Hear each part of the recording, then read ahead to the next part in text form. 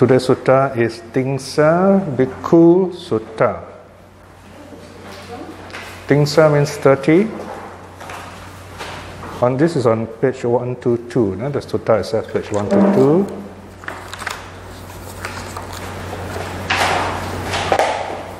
The bhikkhu, of course, means monk. Of course, better translation would be someone who lives on alms food. Bhikkha. Bhikkha means alms food. So, the word monk means someone who lives alone. So that is a slightly different sense, in other words. But nowadays, most English translation use the word monk, nun,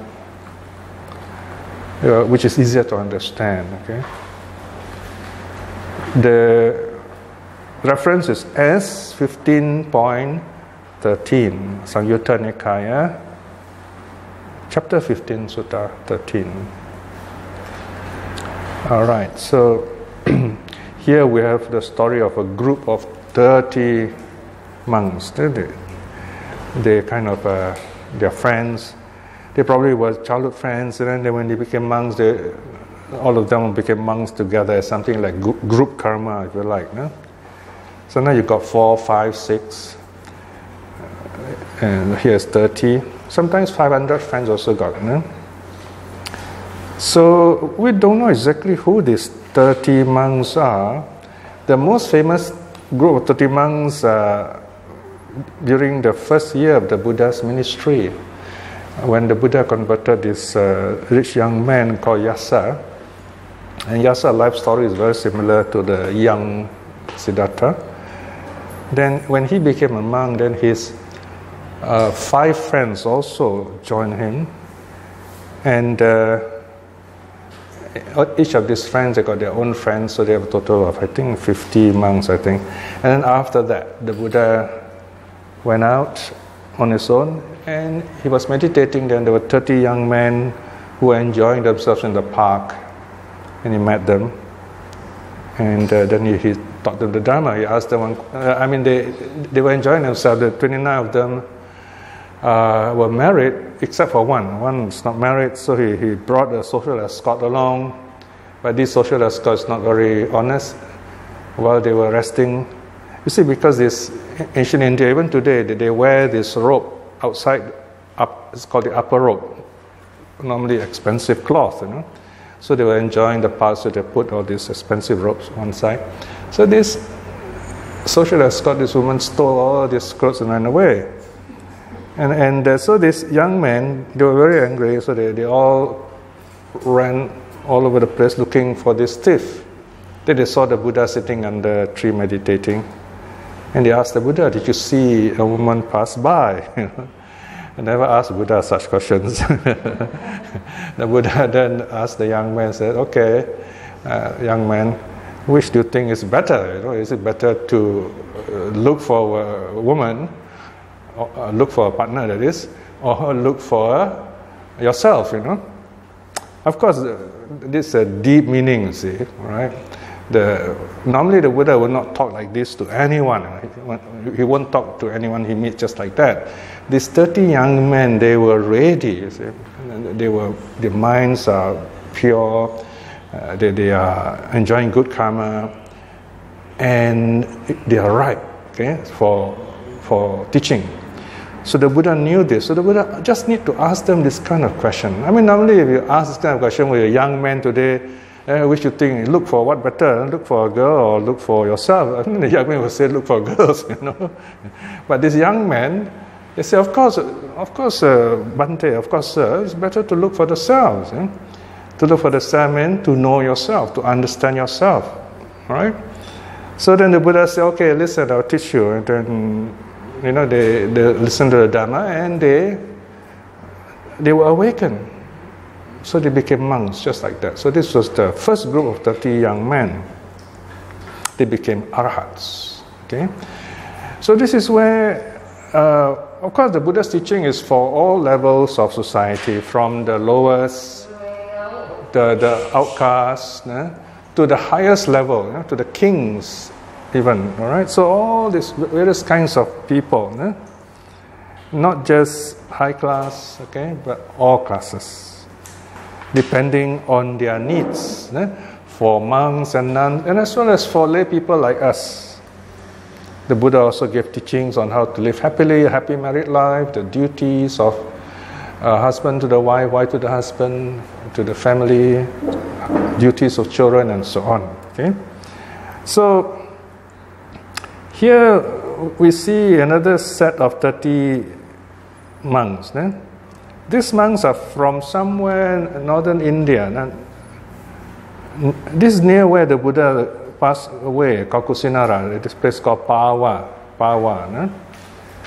So let's look at on page 122. Okay, the 30 monks of Pava. Pava is the name of a village. The Blessed One was residing in the bamboo grove in Rajagaha. Then some 30 monks from Pava, all forest dwellers, all alms-round goers, all users of dust heap cloth, all 3 robes wearers. All right, so they have this 1, 2, 3, 4 qualities. These 4 qualities, they are very strict practice. They are extra practices. The monks don't have to practice this one, they choose extra. They're called the strict practices. I'll come back to this in a moment. So these 30 monks, they are all like they are forest monks. They're not living in the group. Next line, all still having fetters. That means not awakened yet. Fetters are like the prisoner's ball and chain. All right. In China you have this. Long ago they have a piece of big wood. The prisoner's head is stuck there and the hand is stuck out there. This big piece of wood. That's also called a fetter. So fetters here refer to mental fetters. In other words, their minds are still not freed yet. Okay, their minds are full of wrong ideas and so on. So, but they're monks. They're good monks. So they approach the Buddha. All right. So we have to know. We have to make sure we understand this. Right? You will notice there are lots of numbers that shows that these 2 lines are very important. There are footnotes there. Okay.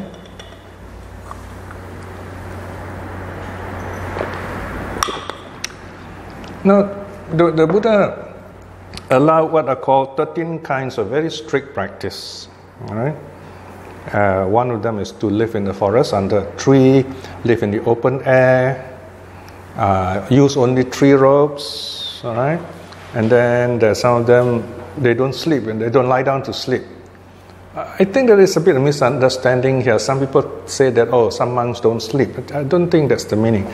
The meaning is they don't lie down to sleep. They will sleep meditating like that. Okay? So their whole life as a monk, they will sit and sleep. It's not that difficult actually, Many beginners in meditation also do that. When they meditate in my class, they fall asleep. Okay, so many of these monks, they sleep sitting, all right? And then they eat 1 meal a day, and so on, okay? So here, these 30 monks, they follow 4 of the rules. They are all forest dwellers. That means they live in the forest. Here, forest doesn't mean deep jungle. It means they stay outside the village. They can see the village, but they can't hear any noise from the village. That is regarded as the distance called forest, right? In other words, they won't be disturbed by the villagers. Right? And in the morning, they were just nice for them. They can walk to the village, collect alms, and then come back like that. So they're very peaceful. Normally, they only go in the morning, because morning people just wake up, and not many people. And then those who want to make merits, we say, want to get blessings, they will get some food. They will select some food from their table, okay? They normally won't cook specially for the monks unless they invite the monks and nuns. Normally they will take something from their table and then they will give to those monks. So these monks will come early in the morning. Nothing is spoken, They will walk. When they walk, they always look down there. They are not like tourists look up, look here, look there. They always look down, okay? And the rule says they look down the length of a plow, okay? the Indian plow, okay, so about 45 degrees down. So they always walk like that. And occasionally only they will look up and see anybody wants to offer food or not. Whoever wants to offer food, they of course will stand in the proper quiet place. There'll be some food there. I mean, this is what I did in Thailand for 5 years. But I live in Bangkok, so the situation is quite different. It's a city. So some of us get up at 4 o'clock, but by 7 a.m., the latest, definitely 7 a.m., you got to leave the streets. Because by 7 a.m., the Bangkok streets are busy already. It's very dangerous for monks and nuns. So, say 6 o'clock, the streets usually quite empty. Right? And then there'll be people, very peaceful, you know. You see Bangkok at 6 o'clock, 6 a.m., it's different from Bangkok at, say, 6 p.m., you know. So the people will stand at normally street corners, because street corners is just to see, you see. And you don't say a thing, you just go up there, and then you stand. Or we stand there, if there are other monks, you stand there. And then when your turn comes, you open the bowl, then you look inside the bowl. Okay, you cannot look at the food and say, "Oh, I want this." No, you just look into your bowl, and then the person will put for you. And then the moment they put their palms together, then we know, okay, they already given their alms, and we close the bowl. Or sometimes the monk's bowl is full, then we close the bowl. You know, normally the lay people are not very happy when you close the bowl and say, I cannot make offering. You know, so we're very careful. We always watch and see. Make sure that the lay person also is ready, they've given, then only we close the bowl. So it's not exactly begging, it's a kind of like an exchange, you know. So the lay person will say, okay, when I'm standing there means I'm going to give you food. The blessing is only done when the monks have go back and then they've eaten, okay. Now there are two ways these monks share their food. One is the monks, forest monks of course they normally eat alone. But then again, like in this case, there are 30 monks, you see. So they probably will live together in a forest. Then they may share their food, or they may eat alone, because they'll eat from the bowl, see. But even then, you imagine, you know, one monk, let's say one monk comes to town, one monk comes to Singapore, comes to a temple, and he is old and respected. So 100 people come, you know. So 100 people come, and everyone puts a scoop of food into the bowl. Total 100 scoops. That's a lot of food, you know. Now, have you ever counted how many scoops you eat, roughly? I once tried to count. I was eating at the food court, so I counted 1, 2. I think my average at that time was like 25, you know. Average spoon. Now, I suppose if small spoon you can take up to 30. But imagine this monk gets 100 spoonsful. You can't finish, you know, a lot of food. You know? That is why it's not difficult to support monks. All right? So we just give a bit, can already. All right? So these 30 monks are like that. So they get a bit each. Some may get more, some may get less. So those who get more, they will share with those who get less. Okay, so this is how they live together. So that's the forest monks. They're all alms round goers. That means they always go to collect food. They don't go for invitations. They don't go to any houses to invitation. That means go in and then eat and then chant and then talk. You know, they go house to house. There's another interesting rule. You see, when they go for alms round, they will sometimes they have another extra rule. You know, they will say, okay, today I'm going to walk along this street, this side only. All right. So he only walk along this street. So if nobody gives, he will still go home, go back. That means he won't eat no food. So these are extra strict rules for them to learn to live a simple life, control their greed and so on. So it's your choice. They don't have to follow these rules. The extra rules. Okay. Then the next one, they are users of dust heap cloth. How they get their robes? Now nowadays you see monks and nuns will wear very nice robes, all beautifully stitched, you know, made in Bangkok, usually. But in the Buddha's time, even the Buddha, you know, they will collect rags. Because cloth very expensive those Buddha's time. You know, sometimes families they have babies. They will clean up the baby with a cloth, you see, and then they will throw the cloth outside. or they will hang it on a tree. And then they will, in their mind, they will say, may some holy man collect this, and may we be blessed because of that. No? So this is like a custom, So they put all these pieces, they're all little torn pieces, rags, you see. They don't want already. So these monks will collect. So that means not stealing, you see, because that one is already understood, it's given to you. So they take that, and you got to wash all this, you wash properly, and you got so many kinds of pieces, so many colors, a bit here, a bit there. So they get all these pieces of cloth, then they will boil them. One thing they use is mangrove bark, got brown color, So that's why their robes look brown. Okay, so they boil it to clean the robes also, so that it's not smelly and looks one color. So for us, monks' robe normally be brown. But before that, there's something else they need to do. They need to stitch the robes together. So the monks have to learn to stitch, All right? So the end product is you get like a baby's blanket. This baby's blanket with patches all over. So that's how the earliest monk's robe looked like. It's called patch robes. And they don't have scissors like ours. They don't trim it nicely. So you got little sticking parts. Very ticklish if you're not used to it. So they wear that. But there are some monks who are even more strict. They use rough cloth, like gunny sack. So imagine, wow, that kind of cloth is even more rough. Right? Mahakassapa uses that kind of rope. So these monks, they use dasit rope. They collect all those cloth and they stitch and make ropes. Now the last one, it says they're all 3 rope wearers. They only wear 3 ropes. In other words, the lower rope, sarong, and then the one above it. Okay. Then they have a 3rd rope. The 3rd rope they use as a bed. They spread out and they sleep on it, or use as a blanket. All right. Only the senior monks have the 3rd rope. Other monks, young monks who are below 20, only got 2 ropes. So this is called a 3 rope bearer. That's all they have. Other monks, sometimes they keep extra rope. See?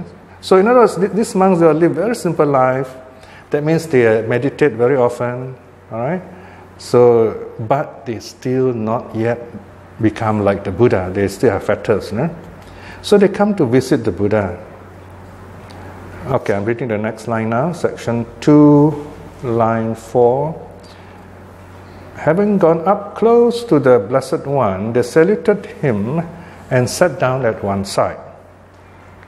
So that's all they did. They sit there waiting for teachings. Then it occurred to the Buddha. Then the Buddha looked at them, the Buddha thought, say, these 30 monks, wow, they keep all these rules. Notice these are italics. That means it's all repeated. Okay, the Buddha knows. Let's say all these monks are strict practitioners. Right. Next page. 1, 2, 3. 1, 2, 3. Okay. So all these monks are forest dwellers. They live in the forest. They live very strict rules. They wear only 3 robes. They live on alms food. So the Buddha taught, section 4. And this is the key passage. Section 4. What now if I were to teach them the Dharma in such a way so that their minds would be freed from the influxes through non-clinging, even while they sit on these very seats? In simple English, how now? Let me awaken them right here. I will teach them something and make them become arhats, lohan, right away. Okay. Now, this word influxes means all the things that come through our 6 senses, and they give us all kinds of ideas. Want this, we want that. So a lot of craving, greed, and so on. So the Buddha said, I will teach them something. These 30 monks. That will make them free from suffering right now. Okay, so this is the teaching. You get ready. Listen, you might be, I don't know whether you'll be awakened after this or not, but something may happen, something wonderful. So this is the teaching. Blood or water. Section 5. Then the Buddha addressed the monks, bhikshus, okay? Bhante. Bhante means sir, okay? The monks replied, in essence to the Blessed One. The Blessed One said this. Whenever you see the word Blessed One said this, the teaching has started. Section 6. So the Blessed One said this. So this is the key teaching, okay? This is the key teaching. Notice I underlined it. With neither beginning nor ending, or neither a beginning or an ending, bhikshus, is this samsara, cycles of rebirths and redeaths, okay? This life of ours has no beginning, no end. Okay, this is the first teaching. Now here, I've simplified this translation. Samsara is not just our life. Samsara is all our lives, okay? Remember, previously we studied that there is rebirth. We don't just die, we are reborn. So samsara is a cycle of life and death, okay? It is also the nature of suffering, okay? Right, we all are born, someone takes care of us, we got to go to school, pass exams, get a job, be successful, get married, start a family, and then grow old, and then start all over again, all right? Round. So, some people think, wow, to be reborn is wonderful. But occasionally you get very intelligent young people, they say, wow, I don't want to be reborn. And you ask why? They say, I don't want to go to school again. I mean, you got to start going to school again all over, right? But it's much more complicated than that. So the Buddha said this samsara, no beginning, no end. It's like a circle, all right? Some religion, they explain this differently, you see, all right? You see this, there are two ways of looking at history. In Asia, Indian philosophy, and I think Chinese philosophy also, our history, our time is like a cycle. I mean, you look at the clock, circle, see, no end, right? So you cannot say, where's the beginning, where's the end, when did time begin? The question is meaningless. Time has no beginning. Everything must happen in time, see? Right? So this is where we talk about space and time. And the scientists also talk like this nowadays, There is no meaningful answer. No beginning, no end of time, right? And the Buddha talked like that 2,500 years ago. The modern scientists are only talking like this, say, within the last 50, 100 years only. Right? So the other kind of religion, the religion that believe in God, they say, oh, God created the world at point A, all right? And then we are somewhere here, And then one day, God, for any reason that we don't know, will say, okay, I'm going to end the world. Finish, beginning and end, But if you ask what happened before that, then that teacher said, don't ask, you go to hell if you ask. So you can't answer. So you have a linear time and you have a cyclic time. Okay? So the Buddhist philosophy, Chinese philosophy, time is a cycle. Whereas Western religion, they say, oh, it is historical, point A, point B, but which is more difficult to explain actually. Right? So this is the big difference between the religion of the East and religion of the West. So this is where the Buddha says, without a beginning, no end is this samsara, cycle of life and death. Section 7. Indiscernible, cannot be known, cannot be seen, is the first beginning of beings, roaming and wandering, shrouded in ignorance, fettered by craving. We can never know when we started suffering. It go back long time ago. Then now the Buddha tried to show these monks how long we have been suffering our lives. Section 8. What do you think, bhikshus? Which is more? The flowing stream of blood that you have shed when you were beheaded, as you roam and wandered through this long journey, these are the waters of the 4 great oceans. So here the Buddha asks, you imagine, long ago, nowadays of course you don't see this, but say hundreds of years ago in China where the emperor is there, any robbers or thief get caught, head get cut off, and then blood flows.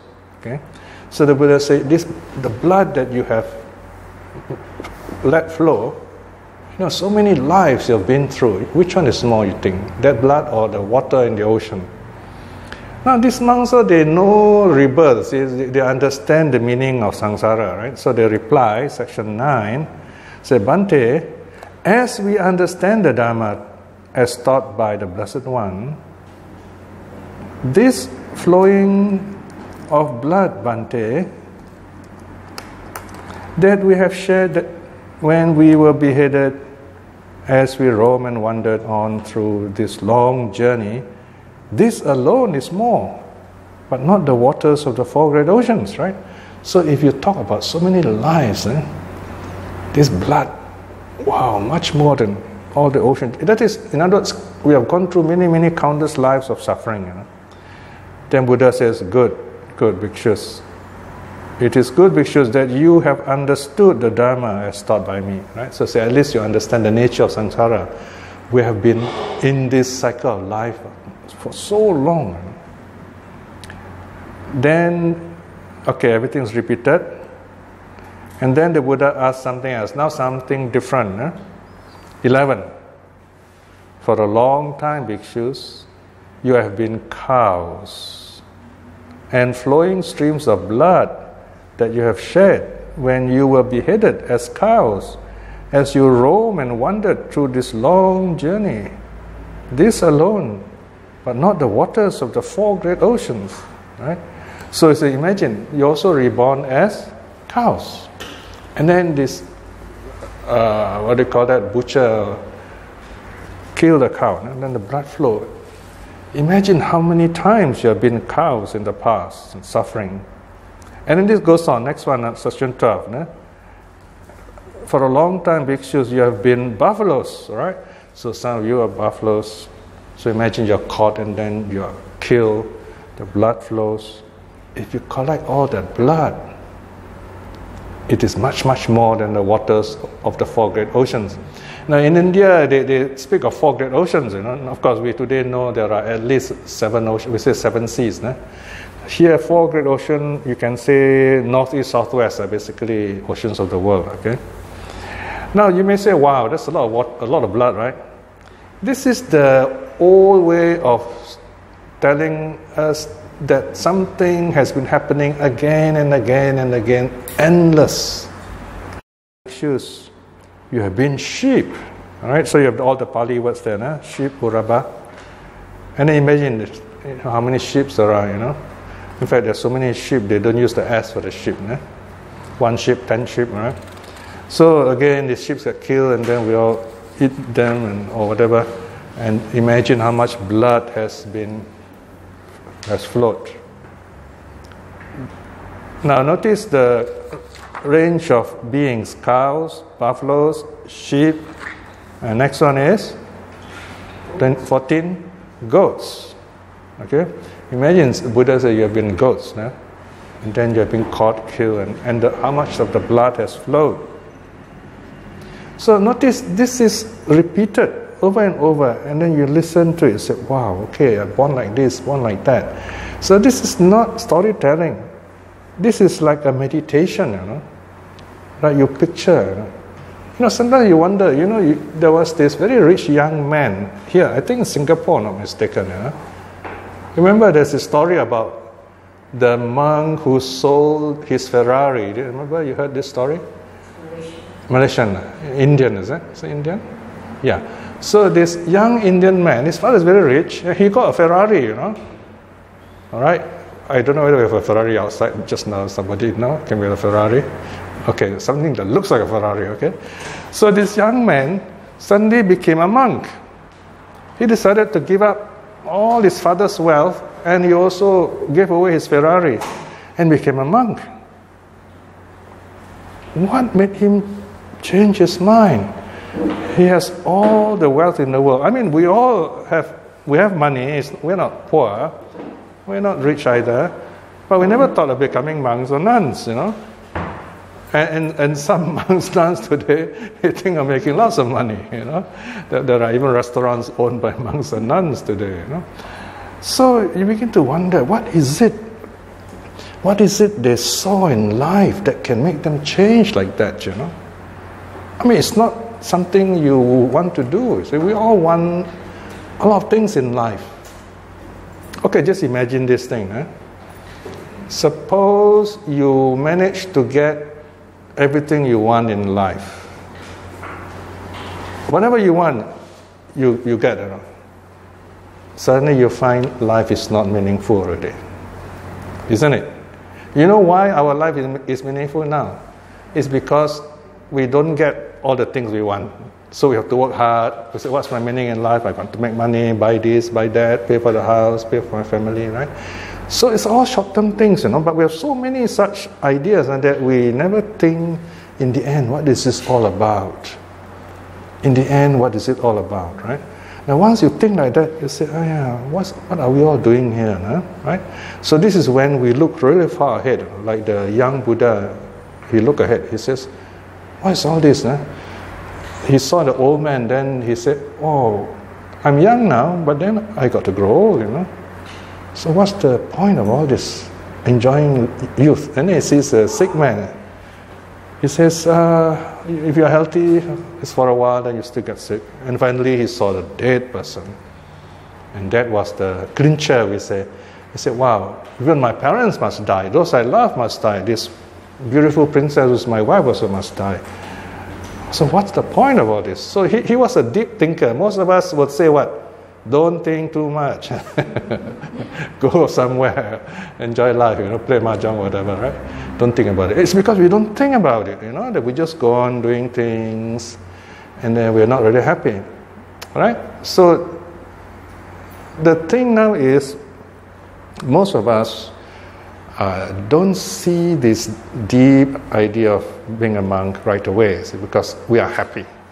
Most of us are like that, and which is fine, you know. It's not bad to be happy, because when you're happy, then you will not go down to the born as animals and suffering beings and so on. You live together, respect each other, love each other. You live as humans, all right? Here, the Buddha mentioned animals because you'll be surprised, no? Many of us, or even most of us, anywhere, you can say, especially when there are lots of people, say in Singapore, you go to a crowd, many people don't behave like human beings, especially when they quarrel, when they get angry, okay? When they are robbers. Their mind is not human anymore. You know, sometimes a Chinese mother will scold the son and says, are you human or a devil? Or it's called, say, nang boti nang kui boti kui, in Hainanese. So you're not human, no, you are a ghost. You know? What are you? You know. So this kind of word reflect very deep teachings of the Buddha. You know. So the mother is saying, what are you? You know. You're not even human. You know. What does that mean? You know. You know, when we are born, little baby, okay, we have a human body, you know, but our mind not formed yet. Not formed yet. You know. Our mind, we call it like a white sheet, you know. Not human, not animal. It's just empty mind, right? Then our parents take care of us, hold us, talk to us. Then slowly we become human.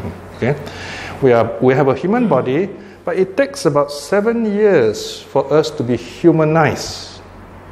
That is why we respect our parents.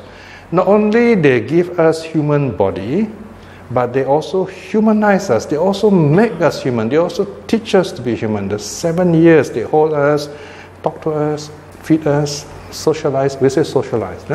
Actually, socialize is the third stage. You go to school, and then you socialize. You interact with other people. Right? Imagine you are born as a baby, then a monkey steals the baby. A gorilla steals the baby. A wolf steals the baby. This baby becomes like a wolf. There are what I call, what's the word? These wolf children, you know. Okay? Right? Feral children. right? So they behave just like animals, like a wolf. In fact, there are stories they captured this kind of one boy, in the forest. He behaved just like a wolf, run on force, eats like a wolf also, but human body. So they caught him, I think in France or somewhere. Then they tried to train him to be a human. They cannot already, because it's already beyond 7 years old, So the meaning of this is, we may have a human body, but if we don't act human, slowly we will degenerate. Our mind will not be human. Our mind will be animal. Preta, addicts are pretas, those hungry ghosts. They are addicts, like to gamble. What else? Take drugs. Then there are the hell beings are very violent. They're violent all the time. Okay, so you can have that kind of mind, although you have a body which is human, but the mind is still subhuman, we say. So that's why we have the precepts. Okay, the precepts ensure that we don't fall below that human state. To keep the precept means we remain on the human world. All right. Why are precepts? Precept, respect life, first precept. Number 2, respect people's property, happiness. Number 3, respect the person, right? The person's freedom. Okay. Number 4 is truth, right? 4th precept. And the last precept is your mind. Don't mess up the mind. When you become drunk, the mind is messed up, right? So these 5 precepts keep us human. And then from there, if you meditate, then your mind improves. You become better. You can even become heavenly, like a god. You don't have to go to heaven. Right here, if your mind is full of love, you're like a god. Full of compassion, you're like a god. We all worship Kuan Yin, right? Why? We see of Kuan Yin as compassion, see? So you don't have to go to heaven to be like a god. You see, you practice compassion, you have the god quality. And then you feel happy because other people are good, other people are also happy, you're also happy, you're happy with them, you don't get jealous of them. And then finally you're at peace with yourself. No matter what happens in life, you say, well, that's life, some people get something, some people lose something, sometimes we succeed, sometimes we fail. You are calm. These are called the 4 divine virtues, the 4 Brahma Viharas. Love, compassion, joy, and peace. If you cultivate this, you live like gods right here on earth. Right? So here the sutta continues. Right? So the Buddha asked the monks again. The Buddha is teaching the monks how long they have suffered as reborn as animals. Right? So look at number 15. Number 15 is very interesting. For a long time, bhikshus, you have been forest animals. Then you have square bracket. That means or deer. The Pali word is miga. You see, this miga is a very interesting word. When you say miga, it can mean deer specifically, or it can just mean forest animals. All right? Sometimes you go to a Malay store and buy food. When you go to a Chinese store, when you say meat, it means pork, right? When you go to a Malay store, you say meat, it means usually mutton, is it? So it's the word meat, but different culture attach different meaning to it. So in Indian language, miga can mean deer, or it can refer to any forest animals. So this is one of those things you have to know about language, So here the Buddha says, he tells the 30 monks, how often you have been a forest animal or a deer, and then people have caught you, kill you, your blood has flowed, and that blood, if you collect, is much more than all the 4 oceans of the world. Now, no need to measure exactly, okay? This is not a technical statement. Here the Buddha is just saying, use your imagination. How much water there is in the ocean. But this blood, your flows much more. Here the Buddha is saying, how do you measure time? This time you have taken to suffer really long. Okay? Then, next, 16, the Buddha says, for a long time, bhikshus, you have been chickens. And then, of course, chickens get killed, right? You know how much blood have flown. And then 17, you have been pigs. Pigs get slaughtered and blood have flown, and the blood of the pigs much more than all the waters in the ocean. Now the Buddha changes the tone. 18. For a long time, bhikshus, you have been village raiding bandits. Robbers attack village, steal things. And then these robbers were caught. And then the king beheaded these robbers. Chop off the heads, and blood flow again. You know, you have been robbers, so you're caught, and the blood flow again. So much blood, like the ocean water. 19. For a long time, bhikshus, you have been highway bandits. So now we know, in Buddha's time, there are bandits who attack villages, and there are those who wait at the highway, the roads. So again, these bandits were caught and killed and what they call beheaded and so on, and the blood flowed. Number 20. Now this is the last one. For a long time, bhikshus, you have been bandits who violate the women of others. Right? So these are very terrible bandits. So they also, their heads were chopped off and they were beheaded. And how much blood has flowed. So notice here, the Buddha is saying we have been suffering for a long, long time. Now, this is what the Buddha wants the monks to reflect. And then, next step, he tells them what to do. 21. What is the reason for this? So why do we suffer so long? Because, 21, because bhikshus, with neither a beginning nor an ending, is this samsara, this cycle of rebirths and redeaths. A first point cannot be discerned of beings roaming and wandering on, hindered by ignorance, fettered by craving. Ignorance and craving, these are the two things that make us do all these bad things. Ignorance, we don't know what's going on, right? Craving, we want this, we want that, so we get into trouble because of that, right? 22. For such a long time, bhikshus, you have suffered painfully, suffered deeply, suffered disastrously, swelling the graveyards. Wow, this last phrase, swelling the graveyards. You know, you look at the graveyard, much more. They're growing, you know. Now, this is a problem again. In Singapore, you don't see graveyards. They're digging out all the graveyards. And they put the building high rises on it. But if you have a chance, you go to Malacca, my hometown. You have the biggest hill. In Chinese, the word hill means where you bury people, isn't it? So go to the hills, you know. So it's called Bukit China. It's called Chinese Hill in Malacca. Actually, it is at least two hills, 2 or 3 hills. One is called Jelotong, another one is called, I forget what's the second one. It's called Bukit Gedong or something. My parents are buried there. My grandma also, and grandparents, and go back to, I think, 7 generations, you know.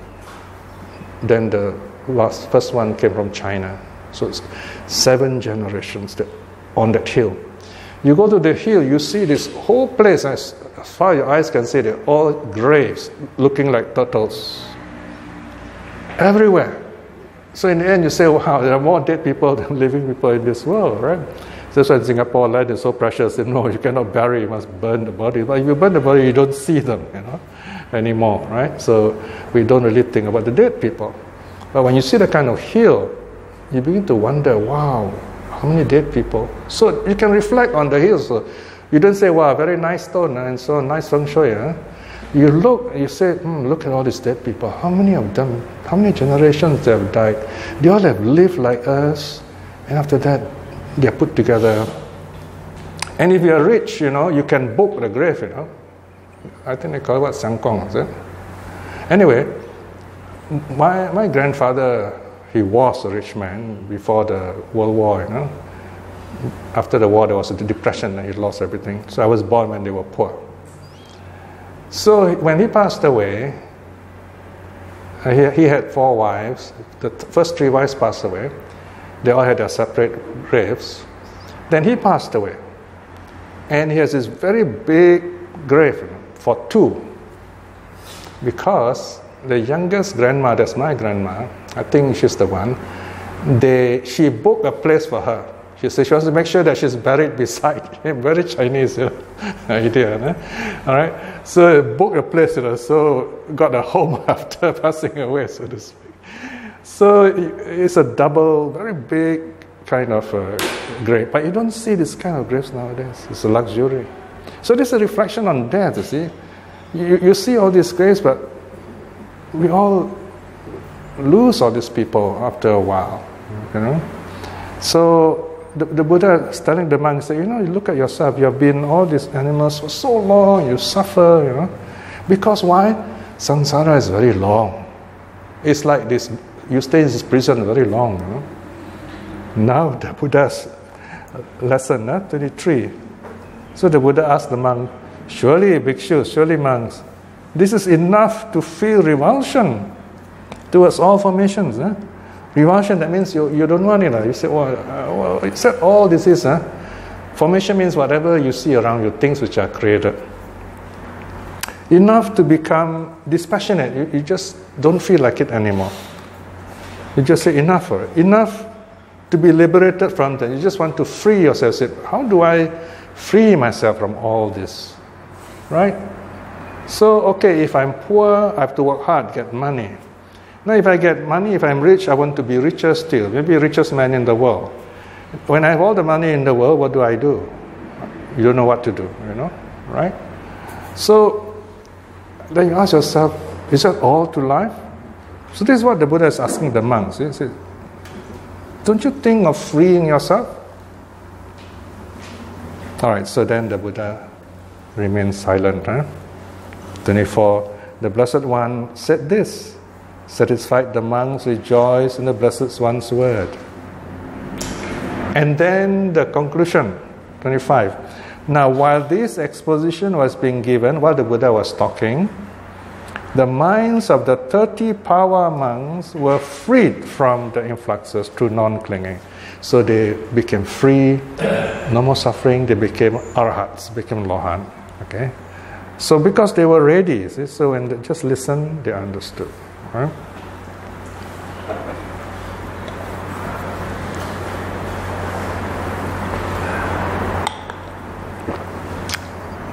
All right, so this is a reflection on death. This is given to the monks who are ready, all right? Then you may ask me, you say, but I'm not a monk, I'm not a nun. I want to live happily now, so what do I do? Now, we all have been to funerals of our friends. My own brother passed away. Many, many years ago, I told myself, I'm still young, My generation are all still alive. Then my brother passed away. I said, oh dear, that's the first one to go. My sister is still around. She's 82. It's good that she's still strong. I hope she remains strong, okay? Now I'm like 14 years younger than her. See? She's 84. Huh? She's 84, okay, right. 84, yeah. So, you see, the thing is, when I look at my brother passing away, I said, wow, we knew each other so well, and then he's gone just like that, So what does it mean to us? Then I tell myself, who else do I have left? My parents are also gone, So we learn to treasure people who are still alive. Maybe your relatives are far away, may not be here with you. That's okay. But there is a saying, The Buddha says, those you trust, those you are close to, those you really love, and those who love you, they are your real relatives. They are your true relatives. So treat them well. In other words, you see, because notice again here, we have been reborn so many times. There's another sutta which the Buddha said, you have been reborn so many times. But this one is a very, very frightening one. We are born as animals, right?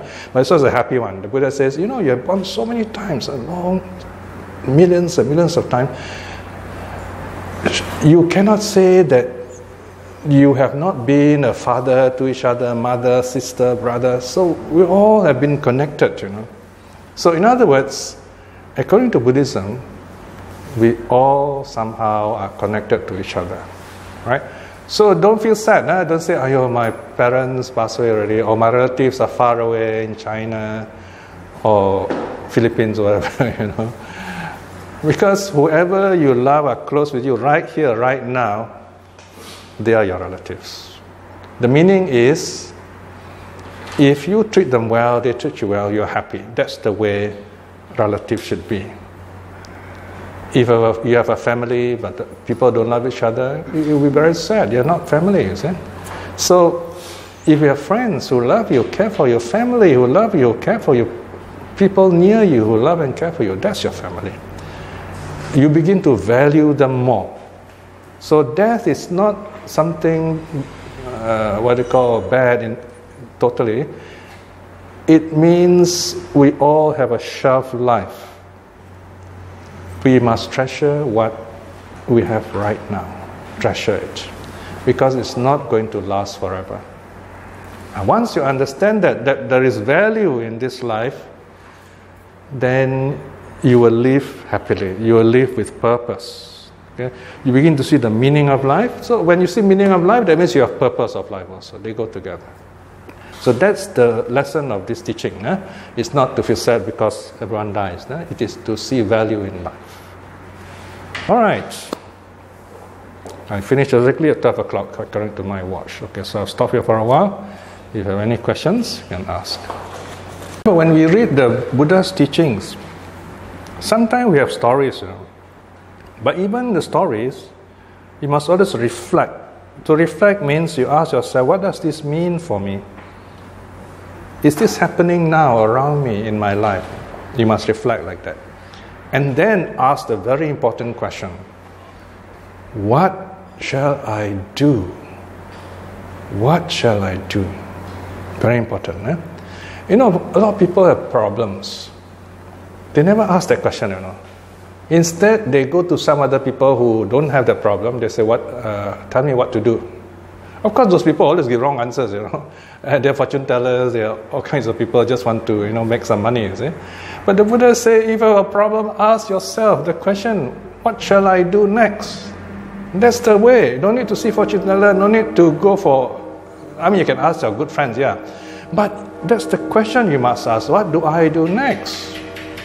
In fact, the Buddha said in a number of words, he says, if you have tried your best, you put in everything you can, but things still do not work out, then ask yourself, what do I do next? If you are a professional, you are someone who works, this is the question you must ask. What do I do next? What's the next best thing I must do? And that's the most logical thing. You don't sit down and cry. It won't help. What do I do next? Right? That's called motivated. And this is the Buddhist way. Okay, remember, today you forget all the teachings. I say, you go back and tell yourself, ask yourself, what do I do next? That's the question. What must I do now? Or what must I do now? Also can. What must I do now? One of the great things in life as a Buddhist is to ask the right questions. You don't have to get the answer. You ask the right question, the answer will come. Okay? Okay, any feedback? Any questions? Yes? Oh, okay. Yes, question? Okay, both answer. Huh? The question is... As a human, we die as a human. How come can we don't feel animal? Because of the mind, how we think, you see. Do you see sometimes people are so bad, very wicked? We say, wow, this person like an animal. Very fierce. Right? Sometimes robbers, they stay in the dark. They come out at night only, and they wait for. To them, people are not people. People are victims. They steal from them, rape them, kill them. Normal human beings don't do that. So their mind is always dark, night. They come out at night only. And then they see people, how much money can I make for the person? How shall I kill this person, right? The mind always like that. So if your mind always like that, and then all your life you are like that, then when the person dies, human body die, what kind of mind? Animal mind, dark mind. So this dark mind, like a dream, you will move on and then look for animals, and then they are reborn. When the baby animals are becoming what you call the baby, inside the womb, they will consciousness to go inside, and then they become those animals. We become what we think. You see a drug addict, same thing also. We say, wow, this drug addict doesn't behave human. He's so addicted, he wants the next fix, we say. And he will do anything. He will rob from the mother, kill parents just to get the drugs. Not human, like hungry ghosts like that. So what the Buddha say, you don't have to go into heaven or anywhere. Here, you can see this kind of people.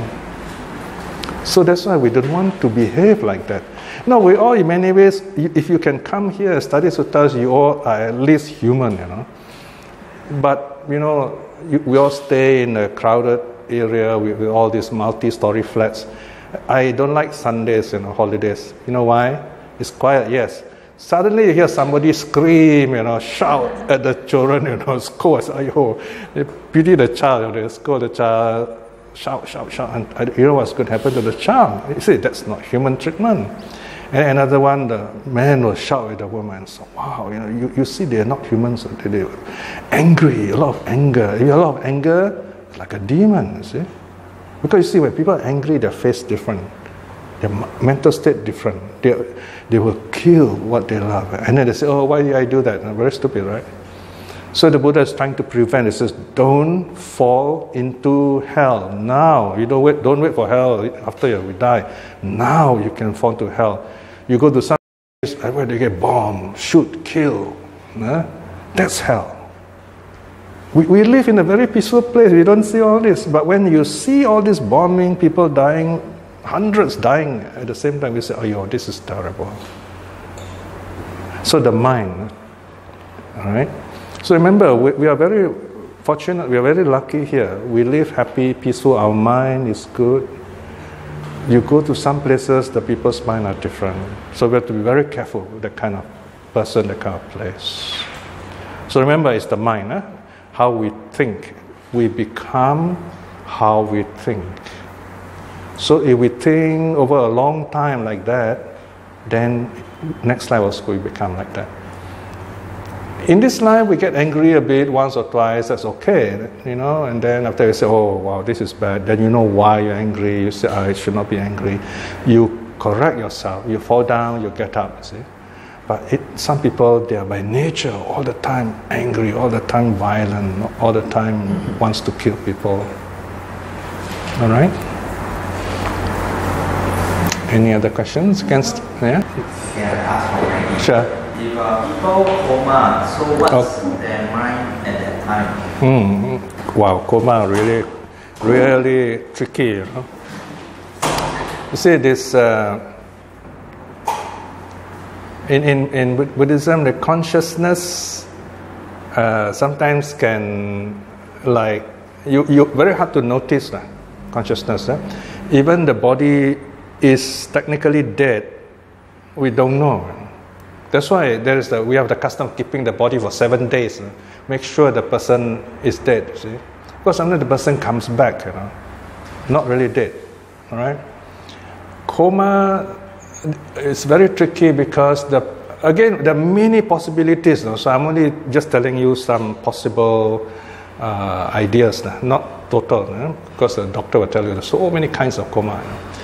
So someone is in a coma, one possible thing is the person will still be aware what's going on outside, but the body doesn't work, so it cannot respond. The consciousness, we say out of body experience. OBE, yes. So the consciousness is floating around and you can see the body. All right? And so this is where the person is not trained, the person has a lot of fear. But if you study Buddhism, you learn about all these things, you say, oh, that's my body, you know. And you're not afraid, is it? You understand, is it? So this person, that's one scenario. You can be afraid. So that's why we as Buddhists, when a person is in a coma, we gather around this person, we do loving kindness meditation. In our mind, we think all the happy thoughts, may you be well, may you be happy. We send our thoughts to this person. That's one way we help this person to be positive, not to be afraid. All right? Another way is, let's say husband and wife. Husband is in a coma. Then the wife will talk to her. Keep on talking. Say, keep your mind clear. Think positive. You know?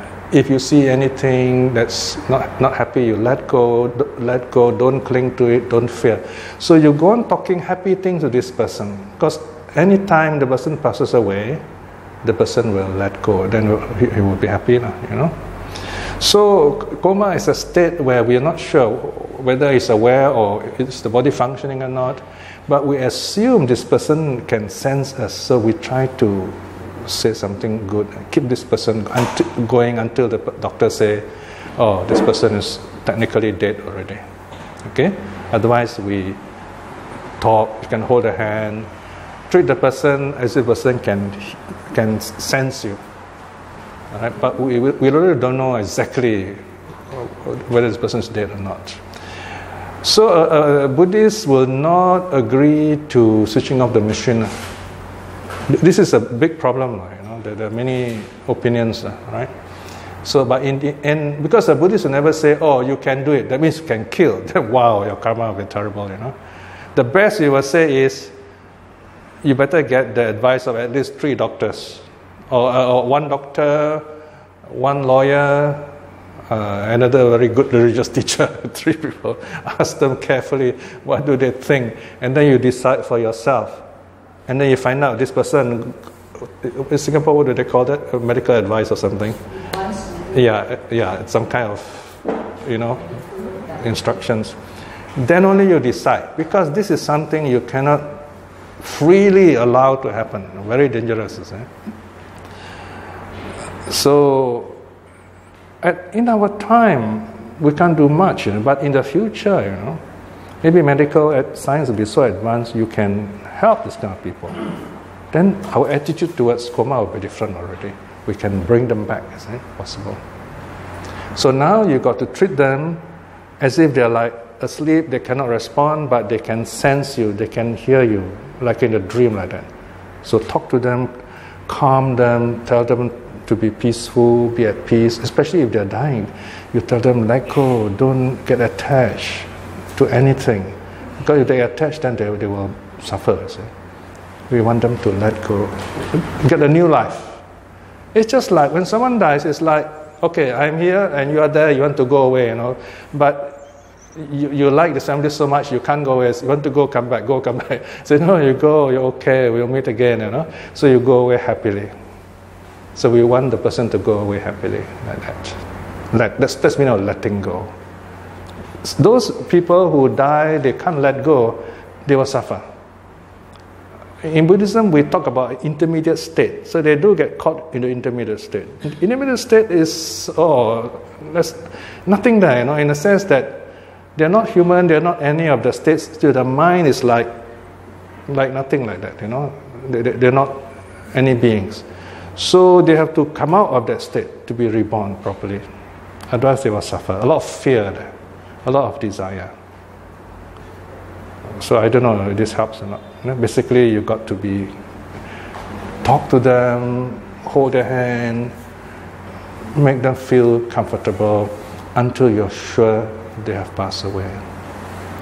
Then sometimes they come back and they say, hey, I heard what you say. You know, then you're very happy, you know. So don't need to cry. Because I don't like people crying anyway. So if I'm in a coma, you talk to me, it'll be not very nice, I think. Read suttas to me. Okay. Any other comments? Let us just sit peacefully for a while.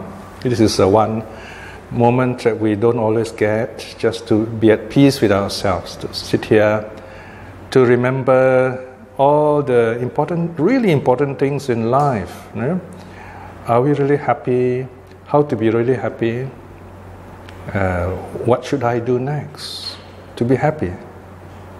What is the meaning of happiness?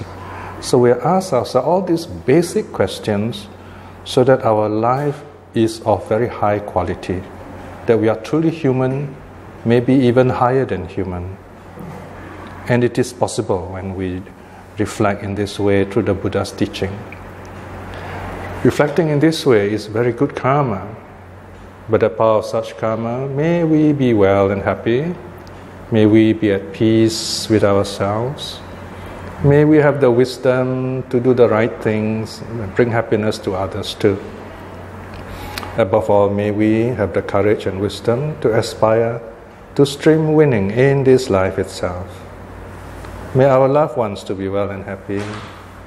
May those who are practicing the Dharma to reach their goal in this life itself. And may those who are lost to find their right way back to the Dharma in this life itself. May all beings be well and happy.